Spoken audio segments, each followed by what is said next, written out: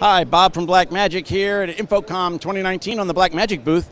And today we're here to talk about our new Teranax SDI to HDMI 8K HDR box. So this box is designed to be able to display 8K on a consumer monitor that takes HDMI, but it takes quad HDMI in. So we take quad SDI, so you have an 8K signal, into the box, and then we get 4 HDMI outputs to a display.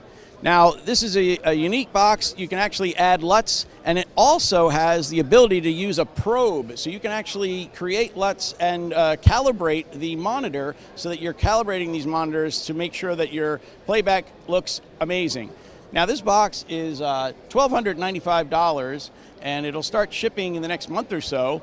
And as I say, one of the unique features is to be able to use a probe.